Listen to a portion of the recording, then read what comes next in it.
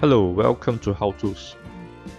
Today we'll be going through a tutorial on how to debug error messages on a WordPress. Enabling WP Debug is very useful if you want to troubleshoot any error messages on WordPress.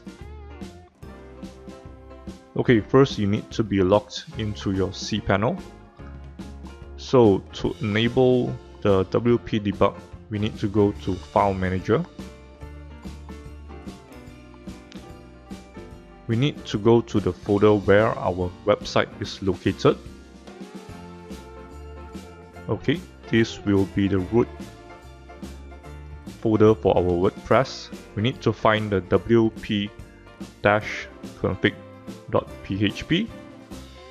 We right click on this file. We click Edit. Okay. Once we are in the file, we scroll to bottom.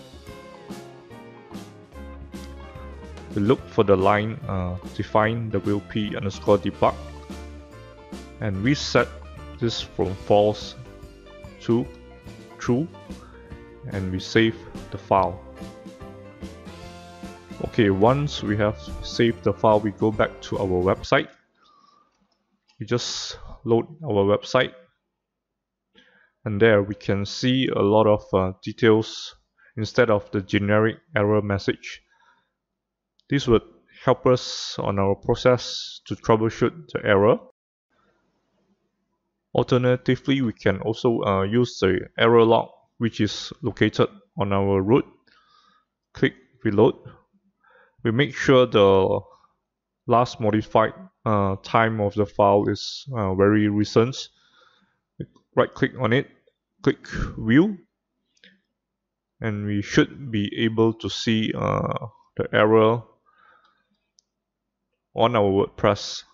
So for my case, it seems that the database server on the hosting site is dead, so I need to contact the hosting provider to get the MySQL up and running again. You should be troubleshooting based on the error message that is displayed by WP Debug. You can also do a Google search on this specific error messages. This will usually give a hint on what problems you're facing. Okay, once you have fixed the problem, don't forget to enable back the WP Debug to false. So I hope this has been informative to help you troubleshoot your WordPress error.